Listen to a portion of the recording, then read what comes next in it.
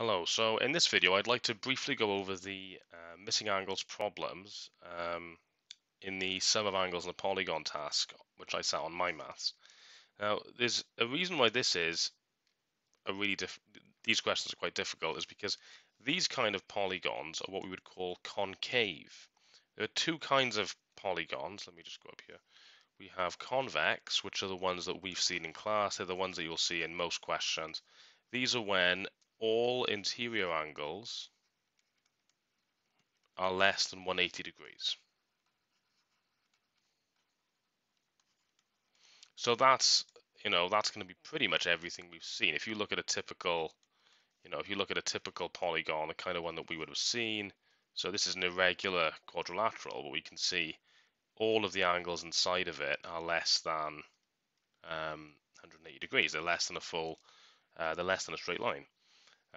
That's a convex polygon, but we also have concave polygons. Now these are polygons where the interior angles can be anything up to 360. So, well, less than 360, but anything up to that. So it could be maybe like an arrowhead shape, like this.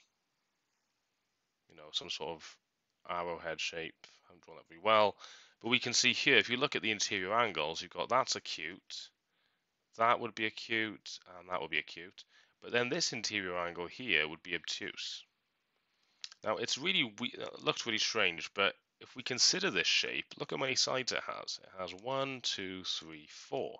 And we know that the sum of angles in a four-sided shape, a quadrilateral, is 360.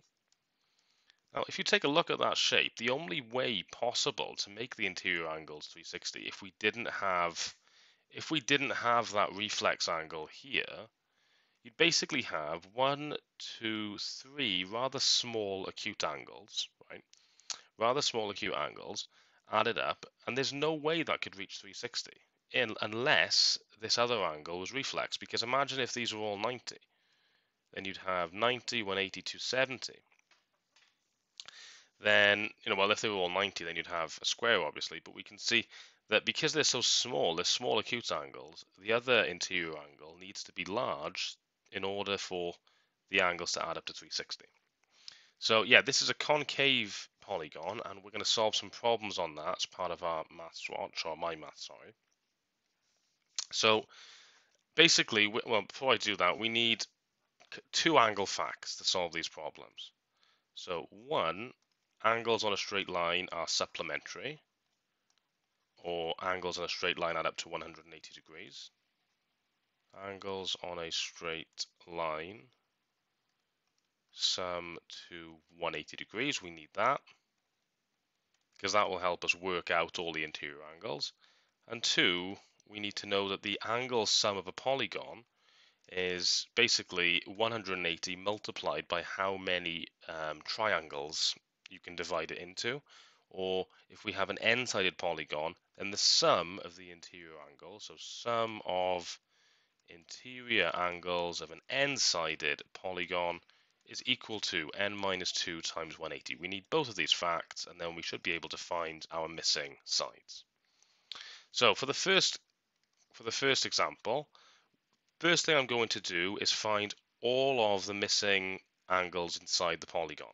Okay, so I can see there's one here, and then I can use the fact that angles in a straight line add up to 180 by just subtracting 34 from 180 to find that missing angle. So let me do that, 6, 4, 1. So this missing angle here is 146 degrees. The only other missing angle is at the top right, and I can see that would need to be 140 degrees. Because then 140 plus 40 is 180, and I have a complete straight line.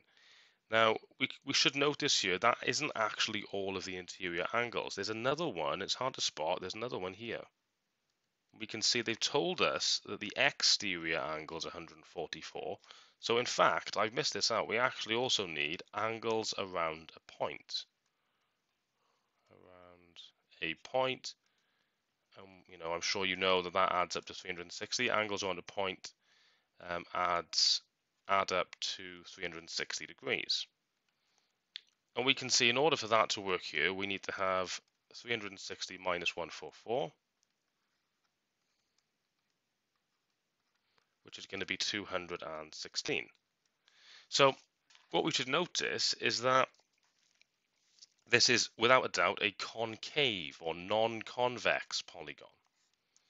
So now we know all of the interior angles, but what are they going to add up to? Well, luckily we can use our second theorem or our second rule. The sum of the interior angles is n minus 2 times 180. So all we need to do is count how many sides there are. So I'm just going to make a little division here of my page. So if I count the sides, I've got 1, 2, 3, 4, 5, 6, 7, 8. This is an 8-sided shape, or an 8-sided polygon, so I can say n is equal to 8. So to work out the sum of the interior angles, I need only do 8 minus 2 multiplied by 180. And if you've forgotten why, it's because I could divide this up into 6 triangles. 8 minus 2. So that's going to be 6 times 180. So let's do that briefly. 48, 1080. So that's going to give me 1080. That's going to be my angle sum. So altogether, all of the interior angles, 70, 216, 130, 146, 141, 108, 140, and x will all add up to 180. So to find x, I simply need to work out the sum of all the angles that I know and subtract that from 1080. So I'm going to say sum of known angles. So let's work that out. I'm just going to get my calculator on the screen. So just because it'll be a bit quicker. So 70, I don't want to update it. So if it's actually going to work, right. So I'm going to go anti-clockwise. So 70 plus 216 plus 130 plus 146 plus 141 plus 108 plus 140. That leaves me with 951. So the sum of known angles is 951. So to get x, I simply need to do 1080 minus 951.